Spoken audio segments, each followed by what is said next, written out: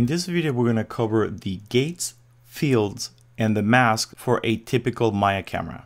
So whether it's for a perspective camera or an orthographic camera like our side camera, we have the ability to bring in gates, fields, and masks. To access those, we're going to go to each one of the camera's menus, and right below the menus on these icons right here, we can select our gates. So what I'm going to do is I'm going to turn off my grid in both of these cameras so they don't get on the way. And you will see to the right of the grid, we have the film gate and the resolution gate. As soon as we turn one of these on, and I'm going to use my resolution gate, you will notice that our mask is now available. You access the resolution gate by going to our render settings, which is this icon right here. And when we bring up our render settings, we have the ability to change the resolution of our camera. You will find that under image size, presets. So I'm going to select an HD format. And that is because HD 540, HD 720, and HD 1080 share the same aspect ratio. Notice that now we have a resolution of HD 540. You can see the resolution on the top of the camera. So if I switch to HD 720, notice that my resolution has changed now, but the gate is in the same place. The proportions are the same. The only thing that has changed is the resolution, which you can see right here on the width and height. And then if I go to 1080, notice that nothing has changed other than the resolution.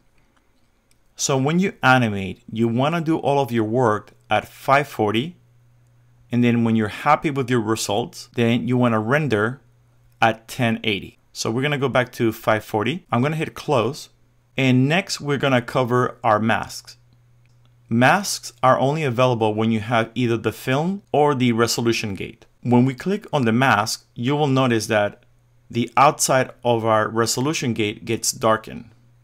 If I go to my perspective camera and select the gate, same thing.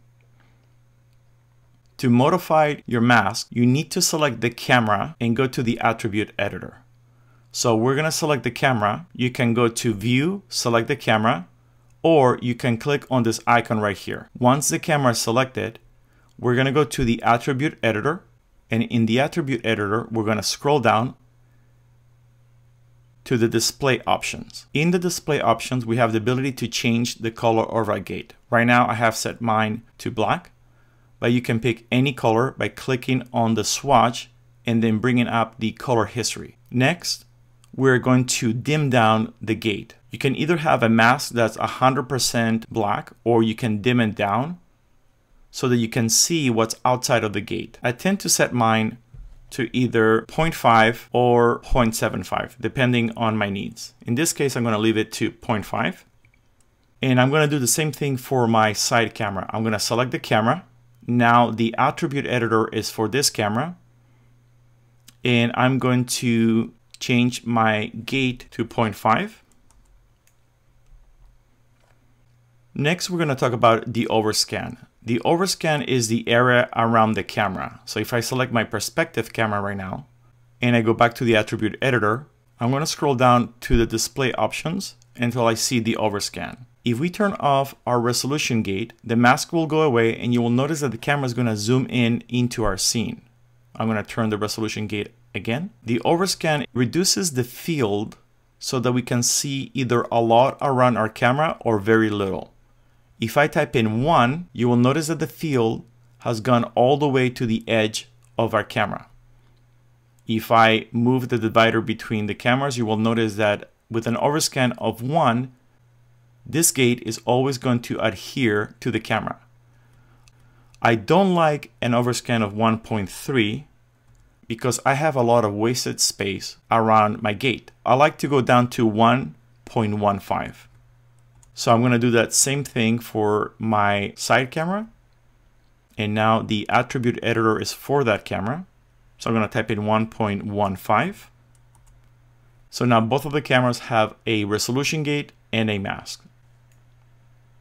Next, we're going to talk about our fields. For the fielding, Maya provides 3 fields. The first one is the field chart. And this is a traditional camera field chart, also used for animation. To the right of the field chart, we have the save action, and to the right, we have our save title. The difference between these two gates is that you want to keep your action within inside of the save action field, and your title sequences, you want to keep them inside of your title save area. So for play blasting or animation that you want to put in your demo reel, you don't need the fields. And this is the basics of the Maya camera's gates, fields, and masks.